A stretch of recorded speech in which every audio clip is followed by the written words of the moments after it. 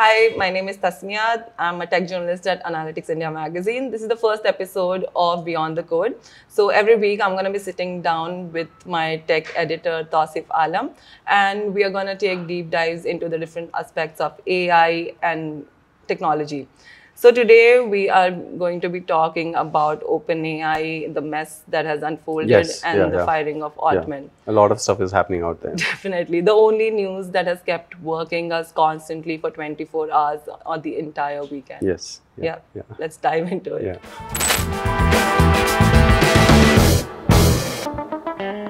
On Saturday morning, and I got up at around 7, and I opened my phone. I saw this news. I was shocked.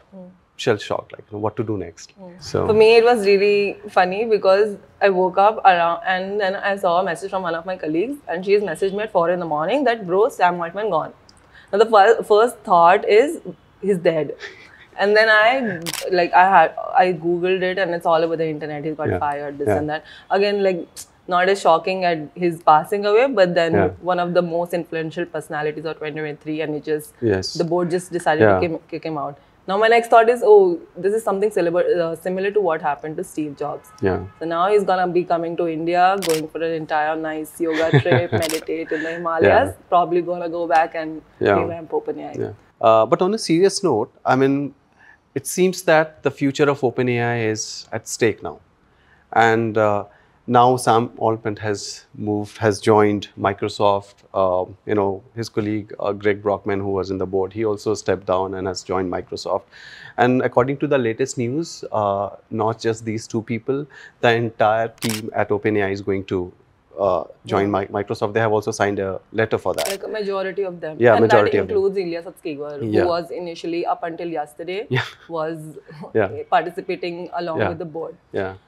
So, I mean, see, definitely it's a win-win situation for Microsoft right now. And there are 2 to 3 reasons for this. First is they have the exclusive IP for whatever technology OpenAI has built. That includes the GPT-4. Yes. A lot of their customers wanted to opt for ChatGPT or GPT through the Azure marketplace because of cybersecurity reasons. The employees. The employees. Yeah. I mean, if 550 out of the 770 people are saying we're going to leave. Yeah.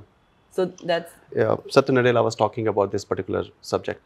Today morning, he was discussing this in some podcast with some, tech leader. And he said, that human capital is the most important thing in any company.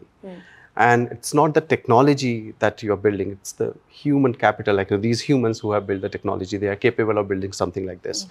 So, and now those people, they are with Microsoft, or they will be with Microsoft. Because even the guy, so after ChatGPT got its entire fame, I remember Altman had tweeted, like the mind behind ChatGPT was Jacob Pachochki. Yes. And even he's left. Yeah. Like he's one of the people who wants to leave. So, like, where does OpenAI go from here? Wherever OpenAI goes from here, Microsoft has already acquired OpenAI. I mean, you won't say acquired, but you will say acquired because the entire team is with Microsoft. So as we discussed that, that whatever a company is because of its people, and those people are not there at the company, it's just the name out there.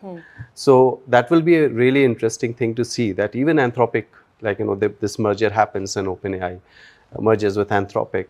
So same team won't be there, people won't be there.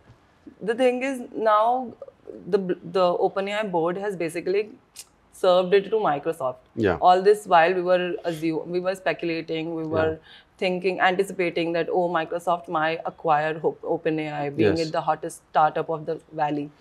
But then now because Altman had a really loyal following in this company. People are ready to leave. Secondly, they've not given the proper reason for why they fired him. So the majority of employees are really disgruntled and they're ready to leave. So basically, there's going to be a lot of pressure on the board themselves. So where do we go from now? Now they have a new CEO also stepping in. Yeah. So this CEO, Emmett Shear, he was one of the co-founders at Justin TV, and then which became Twitch. Twitch was acquired by Amazon for about $1 billion. So, I mean, he seems an interesting guy, I mean, who has a track record, but we don't know that what he will do or will be able to do in the space of AI, as like, Sam Altman has done. So it will be interesting to see that how the story unfolds in future. And yeah, we'll keep an eye on that. Definitely. And yeah. Probably a new CEO in the next album. Yeah.